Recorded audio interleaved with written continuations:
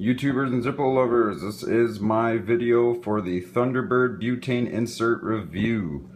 I got two of these. They were only 10 bucks each, free delivery, could not complain. They have a 5-year warranty on them. It's a no proof warranty.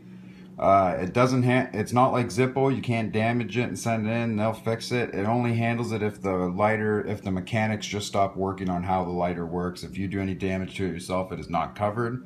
It's not the kind of same warranty as Zippo. It's just for the innards up for 5 years. So if you have more than 5 years, they're not going to help you out.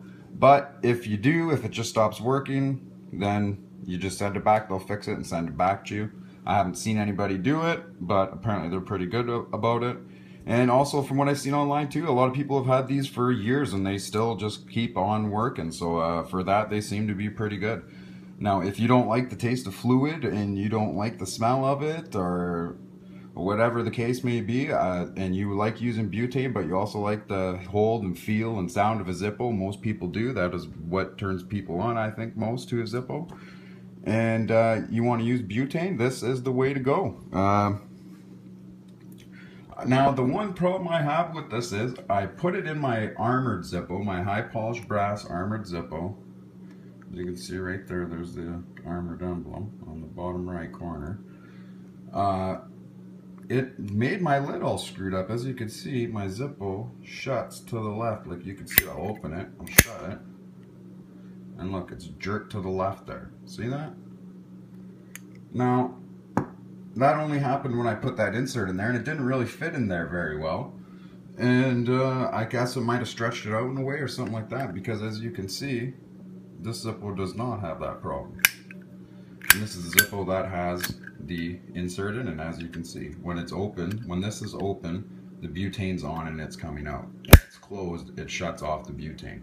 And the nice thing about this is the butane doesn't leak out of here while it's just sitting here, whereas Zippo fluid, it does evaporate out of there while it's sitting in there, believe it or not. Yeah, and so in the regular Zippo case, I don't know, it never did anything to it. It works very fine. It sounds good. Still sounds like a Zippo, as you can hear.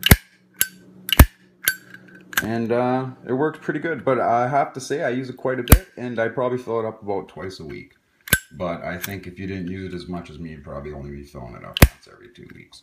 But I use it a lot, and it gets open a lot. My girlfriend uses it, and she'll sit there talking with it open, spewing the butane out. You don't realize that whole time it's coming out of there while you're sitting there with it open. I notice a lot of people sit there and talk with it open. They don't realize, but you get used to it. I obviously get used to it. I keep it closed. When I pull it out, I always shut the camshaft so it shuts off the butane. But anyways, I think it's a good idea to get one.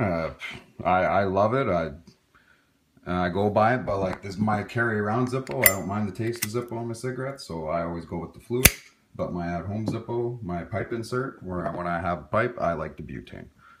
So that's my review of the insert. I suggest you guys go get them. I got mine on eBay, nice and cheap, free delivery, and have fun, guys. Enjoy.